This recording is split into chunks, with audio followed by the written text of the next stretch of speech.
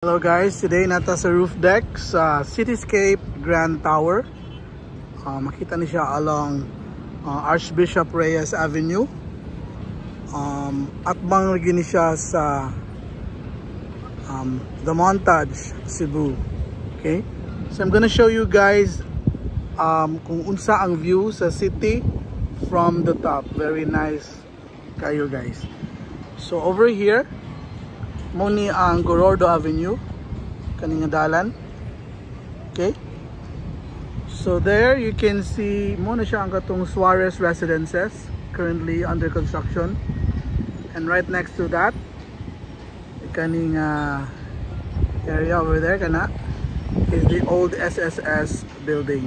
You guys remember? Okay, so next to that makita dito ang sa paano yung hotel ganit sir? Kana Goldberry? Oh, Goldberry. Goldberry Suites or hotel. Okay, muna siya nga. This one is one of the oldest condominium buildings. Remember? Kana siya doon sa Escario Street. I forgot the name. Basta. Okay. So over there, usapod sa karaan ng mga towers sa Cebu ang Winland man siya. Winland, right? Winland Tower. Winland Towers. Okay. Okay. And then over there makita ang mga buildings going to Guadalupe, going to the Banawa area. Makita dito ang mga Apple One nga mga condo buildings over there. Ang kanang pinakadako nga building dira nga cluster, I suppose that's the katong sa kuan sa Esquina Banawa. Okay, sa building Esquina Banawa gani.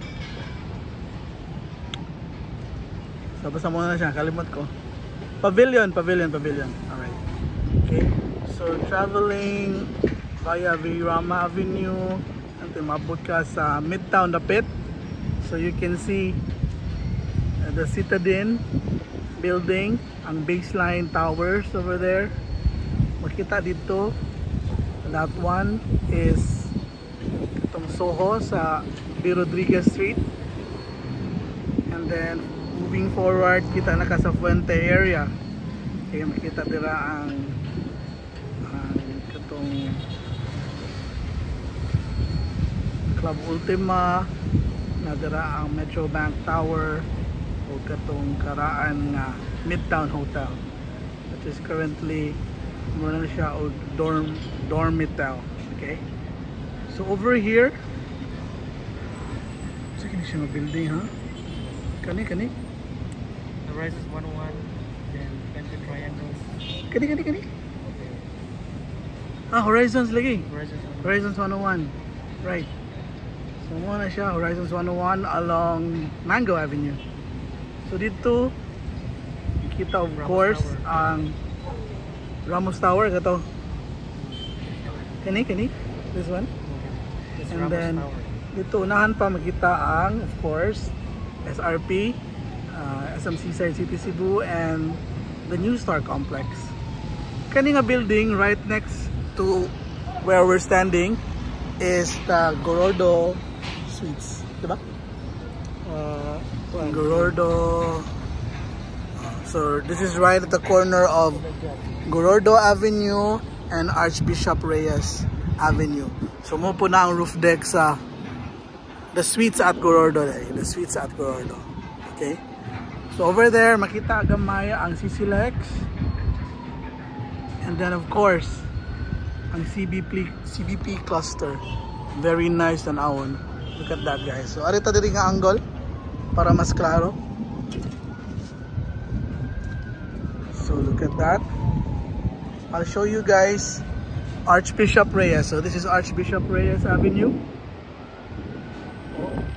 So muna siya ang flyover sa Ayala, dito pa ka until you see the second flyover in front of TESDA. So makita na to ang mga karaan ng mga buildings here. Muni ang Grand Sinia. So this is Quest Hotel na karon. And then we've got waterfront. We've got the IT park cluster, very dense dira nga dapit undot kita naawon. Right? And kani ang mga smaller condos sa may Lahog area. So nadira ang Grand Isabela, nadira ang Mulave Suites, o baban pa. So dito ang ito, Slurs, itong Duros Gapon, this one. Kuan kanang kalimod ko na. Kanang Paget Place, and then kani ang Robinsons nga condo, which is the kuan kalimod ko sa kadagan ng projects here. Basta sa Robinsons na siya nga condominium, right next to University of the Philippines High School. Okay. Sa Highlands sa Cebu City, daghan kayo na sa una kana gyud ang nag-iisang Marco Polo Plaza, or it used to be Cebu Plaza Hotel, karon ubay-ubay na ang high rises sa ato ang hillside, mountainside. Okay? So arita sa CBP mag-focus. So nadiri ang very iconic nga montage. One Montage Cebu. O diba? Very classy, very tech tanawon ba? Very nice, very high end. The design is very unique pud kayo. And then over there makita ang alcoves. Muna siya ang high-end pod nga condo na napod sa Ayala Mall Complex pod. So itong atbang sa alcoves. This one, so libog na ta. Ug kani ang Solinea Complex. Ubay na pod ang mga condo, ang mga towers dira guys. Got 1, 2, 3, 4, 5. 5 ako nakita so far. 6 siguro na siya. And this one is the original high-rise na condo, pero karon is very short na lang tanawon, right? So dito makita ang Cebu Mercado, diba? Kamay kita tanawon. And itong mga buildings dira nga area. That one and that one. Over there, makita to ang katong condo sa Primary Homes, right next to the old Sacred Heart School. Yan na siya. And then we have the Immaculada Concepcion School over there. So dito makita ang Robinsons Galleria, kana pinaka-middle sa video. That one. Robinsons Galleria, and behind it ang mga Galleria residences nga daghan na pud kayo.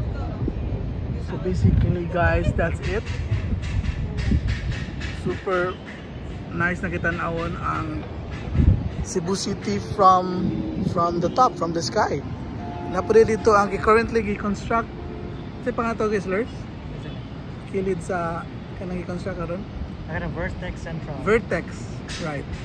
Kilid na siya sa katong unsa nang origin kanang memorable gold muna ang Juanito Tower, and then Vertex, and then next to that is katong kilid sa kuan, kilid sa Vertex, itong older na kana gyapon Vertex, and kilid sa flyover kuan oh gabi na daghan na bitong building sa Cebu. Okay, so basta familiar na tayo na guys. I'm sure kailangan na po mo na. And next to this building is ang JEG Tower. So muna yung roof deck guys, na mini garden. Jet Tower. Then napod siya function area na siya sa rooftop actually. Okay, nag-attend akong event there. Okay, so this is Cebu City guys. Very different from the Cebu City that we all saw like 10 years ago, 5 years ago. This is very daghan buildings, ang traffic medyo nausap na pod, but I guess that's part of part na sa package siguro. But I guess we can still do better. Hopefully with the BRT in place, may improve na siya. And yeah, this is Cebu City as of October 2023. So mag-update up pohon next time. See you guys. Bye.